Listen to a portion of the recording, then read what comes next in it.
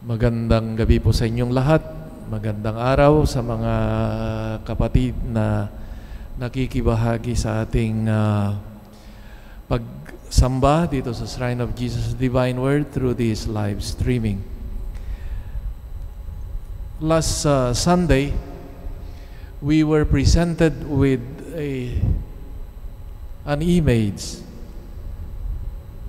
a sober image, if not terrifying image, of the desert where Jesus was tempted by the devil. Desert has become almost synonymous to the image of Lent and what it stands for. In fact, it was these 40 days of Jesus in the desert that became a kind of a model idea that would inspire the church as it instituted this so-called Quaresma in Spanish, or Lent, 40 days of preparation for Easter. It was because of these, part of it, the idea taken from the experience of Jesus of the desert.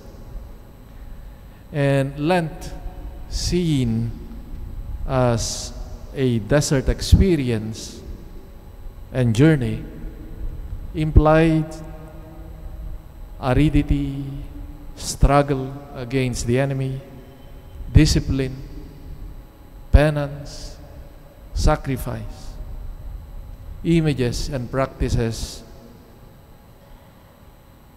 ideas that are not exactly very pleasing nor consoling for our taste.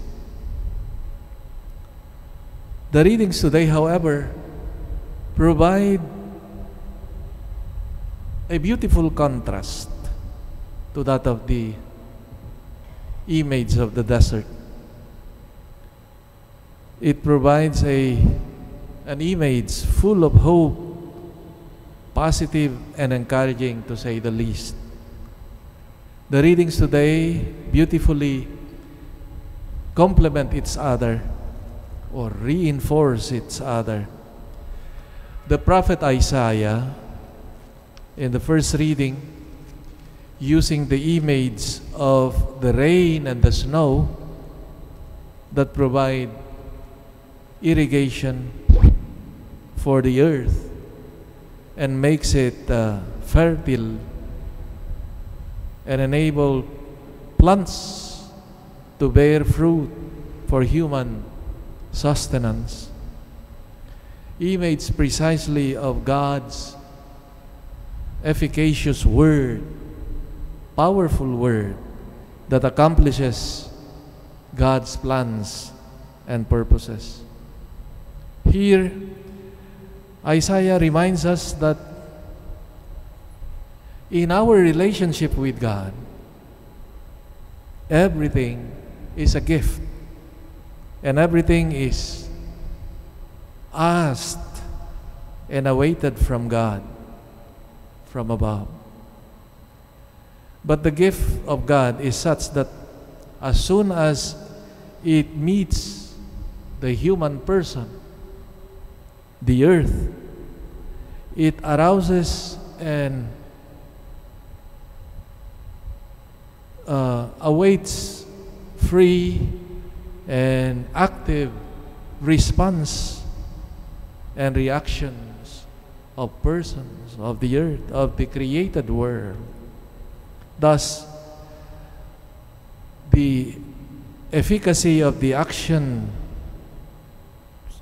that truly counts in our life, we can say that all these actions depend on the goodness of the gift, the strength of the seed, that bears fruit, the power of the Word, the thirst of the earth that receives happily that gift, the desire, the docility, obedience of the heart that listens. These are the characteristics of the gift and the one who receives. On these two poles revolve around the plan of salvation that concerns us as individuals and as a community. On the one hand, it impels us continuously to hope based on this unstoppable and indestructible efficacy of God's gift, of God's Word. As if that Isaiah is telling us, yes, there is meaning and joy in the life of people, of the world, because there is certainty, there is power in the gift of God, especially His Word.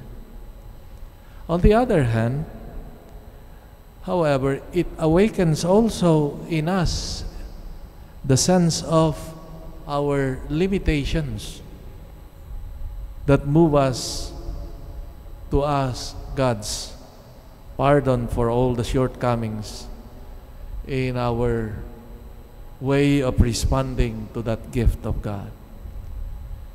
So, two things: the generosity, the certainty of God, God's mercy and love being offered to us. But at the same time, our response, which many times are inadequate. And so we approach God with humility, recognizing our inadequacy. The gospel also reflects the same theology as that of Isaiah in the first reading, that the true faithful believer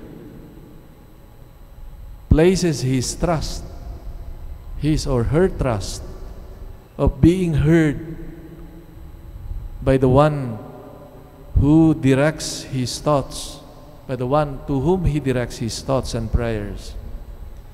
It is the first part of the Our Father, which is basically a praise to God for who He is as Father.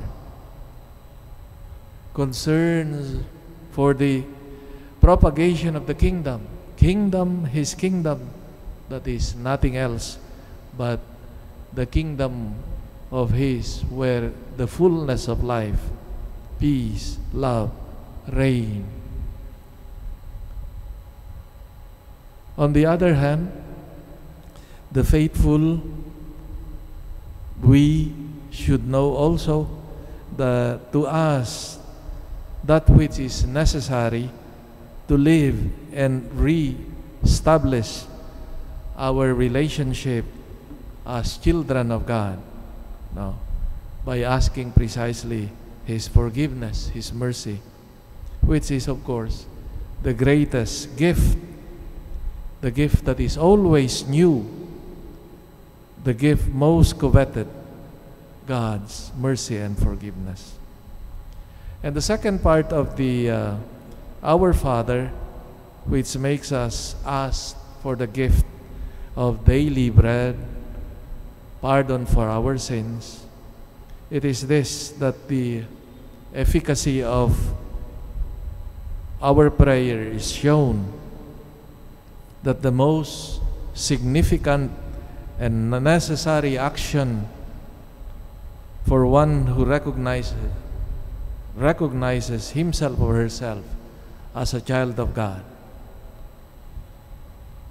and as a sinner So we see here that after all, Lent is a happy and hopeful season, not an arid and wasteland desert,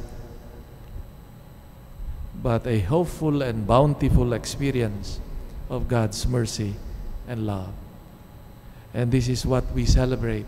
This should motivate us even more to trust, to intensify our prayer life, because the God to whom we direct our prayer is a God who is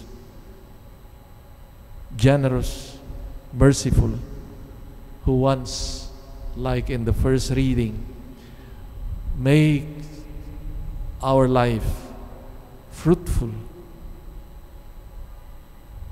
And may His Word be our strength in responding to His call, to His gift to us, gifts of what we have and are gifts from God.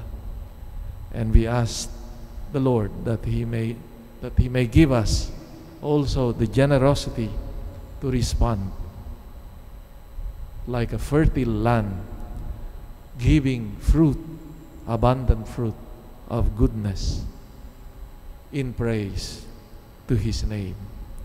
Amen.